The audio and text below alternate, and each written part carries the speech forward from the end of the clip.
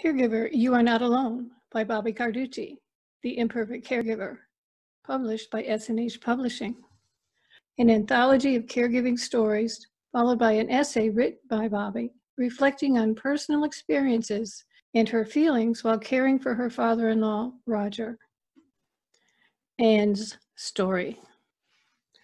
Mom, open your eyes one more time, please.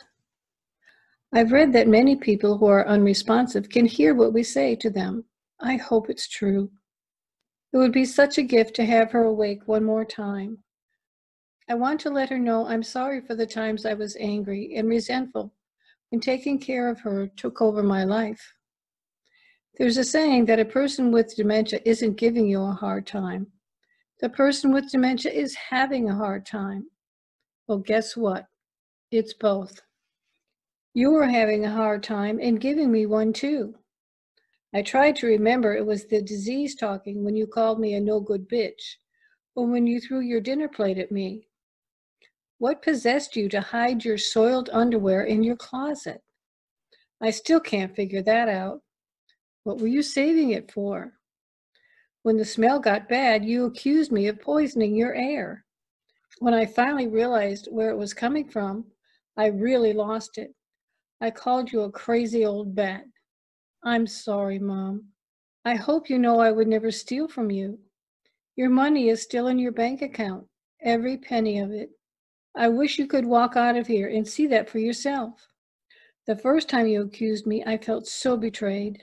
I don't want your money. I'd give you everything I have if it would help you get better.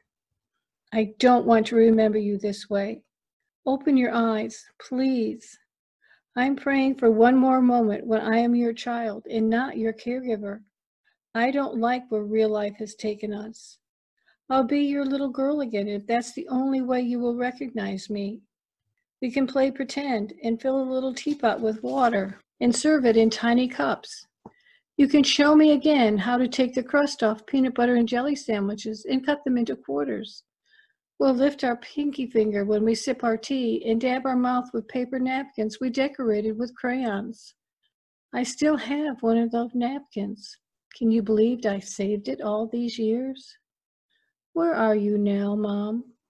Are you absorbing all the mysteries of the universe? Are angels whispering to you about what's waiting for you on the other side? I hope that in this moment you are in a place that brings you joy.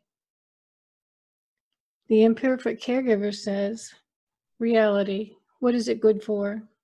Get real. Get your head out of the clouds. Stop daydreaming and get to work. How many times in your life have you heard or said those words? I heard them a lot. I loved lying on my back in a field of sweet-smelling grass as fluffy summer clouds turned into magical beings right before my eyes. Sometimes I'd spot a horse or an elephant. Once I saw an image of my math teacher reaching for a hot dog. I laughed so hard my sides hurt. As a writer, I know the value of pushing reality aside to explore a world of possibilities. As a caregiver, I found that letting go of reality sometimes opened a rare portal to communication. One of my favorite memories of my mother is when she and I took an amazing trip far from the real world and connected in a way I will always treasure. I'd come from Virginia, hugging my suitcase and my fears to care for her. She was finally resting after a 24-hour marathon conversation with the universe, rambling on incoherently at times, speaking clearly at others. She took me on an unforgettable adventure of fantasy and memory. Wow, look at that, she said, her eyes wide with wonder. I see, I tell her. What is it? Uh-oh. What do I say now? What is it? She asked again, this time a fearful note in her voice. I don't know. What do you think it is? I answered. I think it's a bee. I hope it doesn't sting me. I won't let it get you. I'll swat it if it comes close again. Okay, she sighed, relieved to know that she was no longer in danger. Do you have to go on tonight? Go on? Go on what? I thought. I don't think so, I told her. I'll have to check my schedule. I never knew you could sing. When did you learn to sing like that? Sing? Me? No way, I laughed to myself. I'm the one they couldn't decide where to place in the second grade choir because the director couldn't figure out if I was an alto or a soprano. My voice is that bad. I was pleased that she gave me a talent I always wanted. I wondered if she could also make me a real blonde, fix it so I no longer have to spend hours at the hairdresser to look like my more beautiful sister. Sing to me. Sing me a song so I can rest. So I sang. You are my sunshine, my only sunshine. You make me happy when skies are gray. The visiting nurse raised her eyebrows and covered her ears. I shrugged my shoulders in a "what are you going to do" attitude and continued singing. Mom relaxed in my arms. Sleep tight, I whispered, only to see her eyes pop open once again. Look, over there, she said, pointing. I see angels, 3 of them, right over there. They have light all around them, but I don't see any wings. Yes, I see them, I placated her. They've come to watch over you as you sleep. Get some rest now. I began again. You are my sunshine. Oh, please, she rolled her eyes. Stop that racket if you expect me to get any sleep. Who do you think you are? Some lounge singer?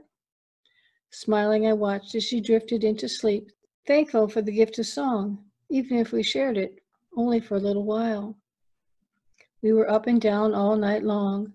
I saw her chasing shooting stars, crying over a ruined party dress, livid with rage for some unknown man from her past.